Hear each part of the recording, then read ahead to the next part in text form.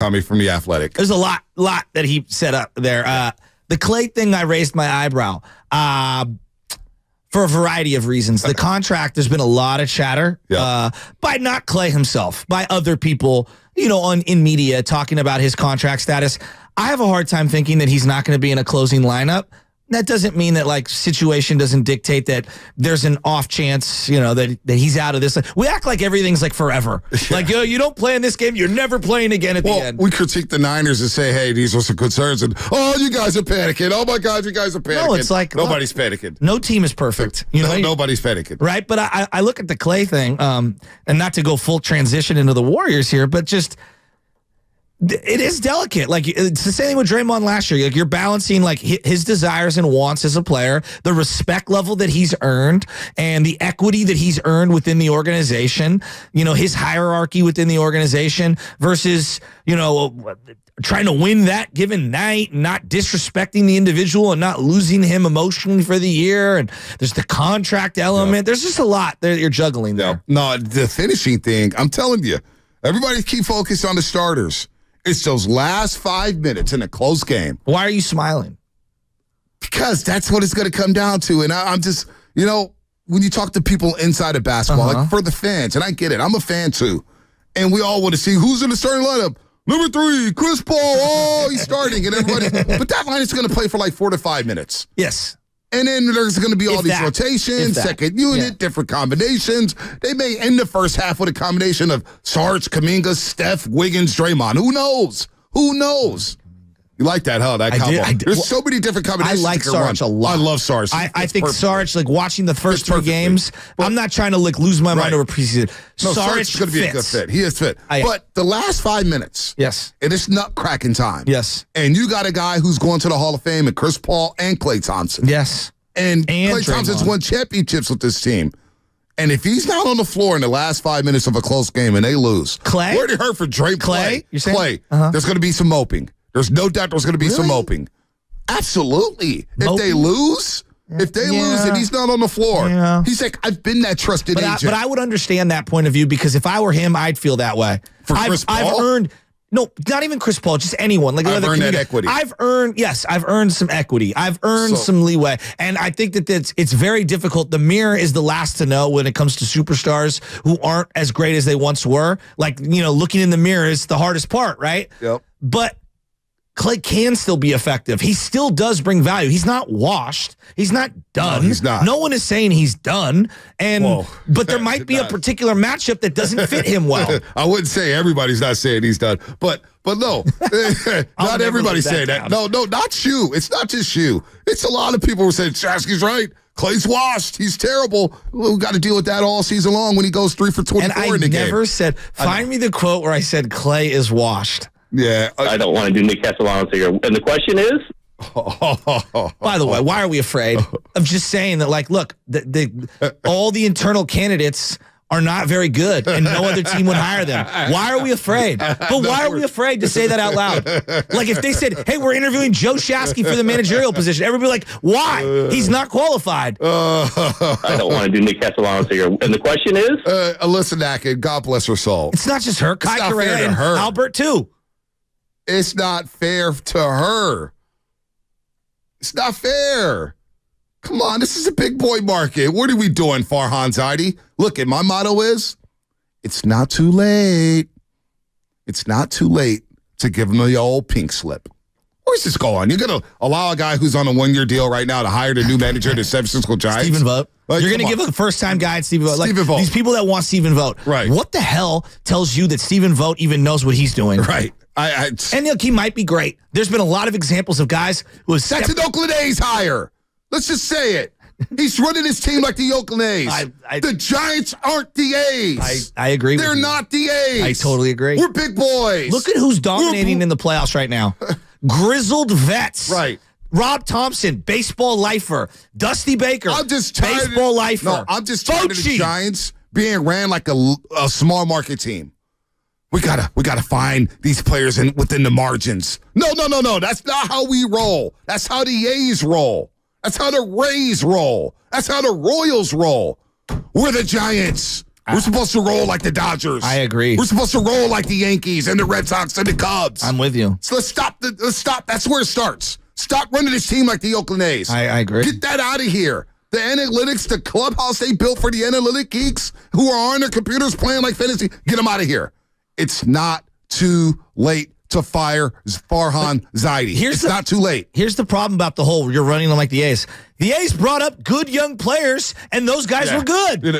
That's the big difference between the A's and everyone. Like, look what he did with the A's. Yeah, look what Billy Beane did with the A's. Do you know Billy Beane? Look what Andrew Friedman did with the Dodgers. Stop telling me that Farhan did those things. And hey, by the way, I love the whole Farhan. We're going to get back to the Niners and the Warriors in just a second. But you know what? Now that we're But here. I was triggered by we're going to look at the internal candidates who lost the clubhouse. Alex Wood was popping off about the staff. Alex Wood, no one.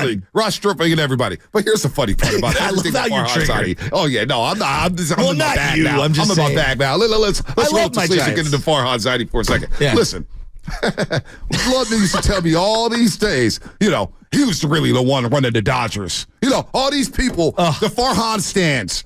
Does he even have a stand right now? Number one. Number two, the Farhan stands. He really ran the Dodgers. He was credited with the run, drafting this player, that player, this player. He developed Justin Turner. Do you know Farhan Zaidi? He taught him the high leg kick. Do you know Farhan Zaidi was also responsible for trading Yordan Alvarez for a catcher that we can't even find on the milk carton? He traded Yordan Alvarez. Wait, he didn't have plus power in the minors, so we didn't really think he was going to pan out.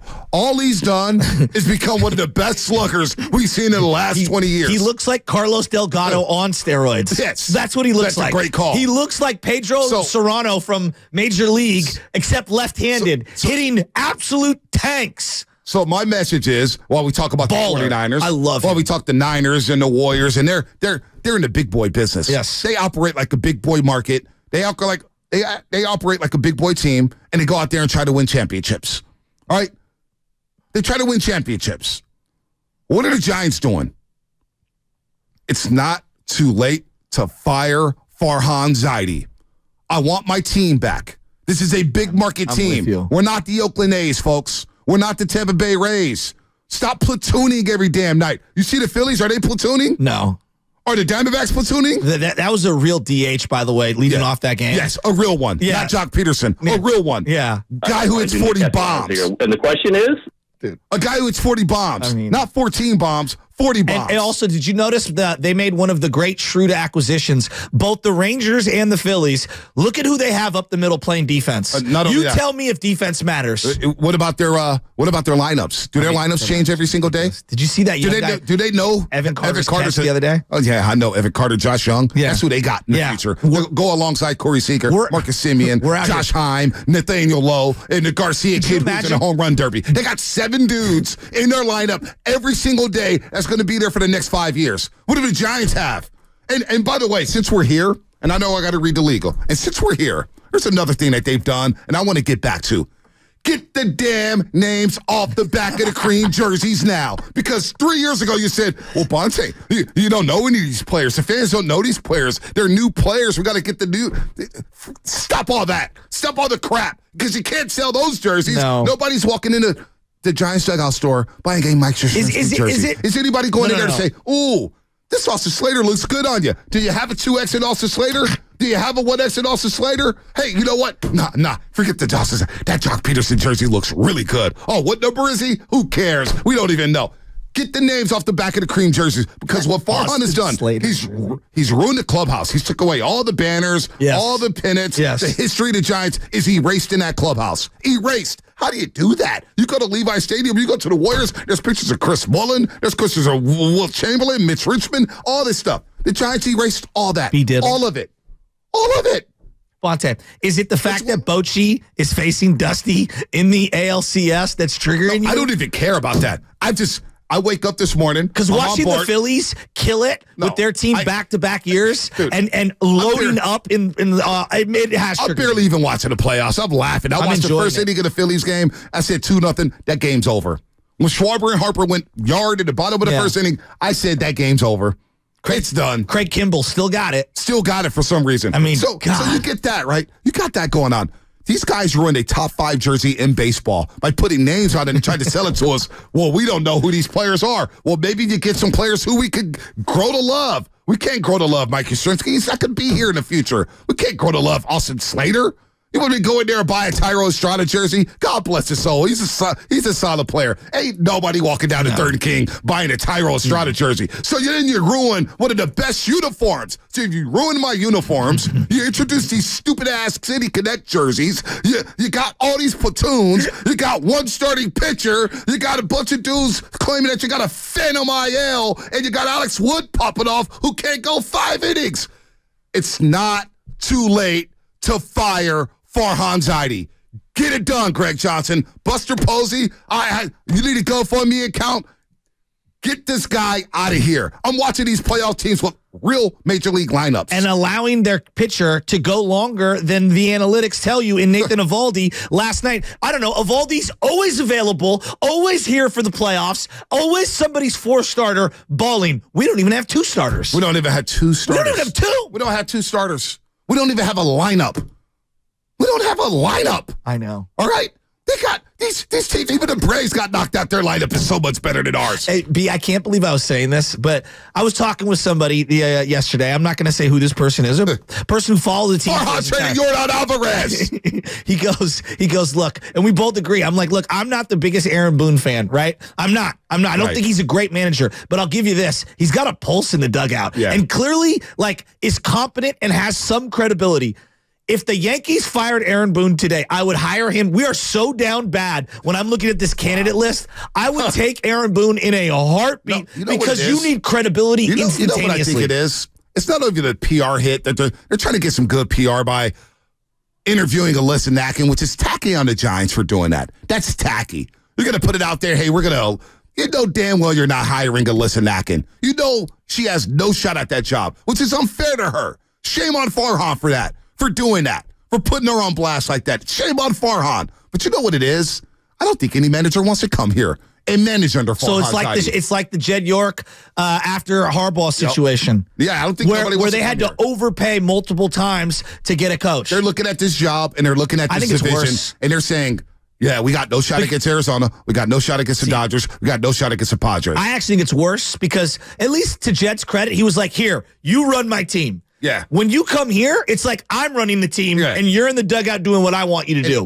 And I'm telling you, I would just put the iPad in the dugout with a speakerphone and just let Farhan make all the moves next year. Yep. I don't even want a manager. Put Farhan in the dugout in a uniform and let him tell.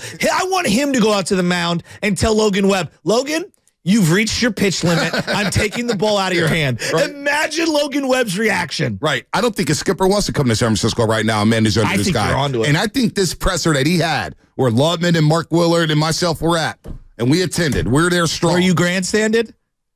Well, yeah. Well, he said I was paraphrasing. I'm totally teasing. He said I was paraphrasing. I was actually reading his quotes word for word. Directly. I just broke it up. Just because it was so long, so I tried to break it up. And I knew he was going to come at me like that, which is why I had something on deck for him, and he still looked like a fool. Listen, that presser has not aged well at all. When I go back and watch it, I said, come on, this guy ain't it. Well, like I'm watching Bob Myers on ESPN. I was like, man, that guy has it. Yes, it. Mike Dunleavy, I think he could potentially become it.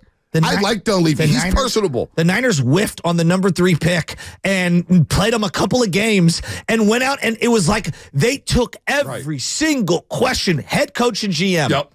This guy couldn't even let you read the quoted. His quote that nobody called him out about. Idiosyncratic. Where's big pun at idiosyncratic crap? Giants. As you're listening to 95.7 The Game, KGMG, FM, and HD1 San Francisco, always live on the free Odyssey app. Don't forget, you can also watch us every day on YouTube and Twitch. Sponsored by our very good friends at First NorCal Credit Union. Just log on to search 95.7 The Game. Be sure to like and subscribe to the channel. Listen, San Francisco Giants, Greg Johnson, Buster Posey, Larry Bear. Is Greg in the country? Are you even here, Greg? Listen, it's not too late to fire Farhan Zaidi. Are you really going to let this guy hire the next manager with 1 year left on his deal? Do you really trust Farhan Zaidi to change his ways and change his philosophy?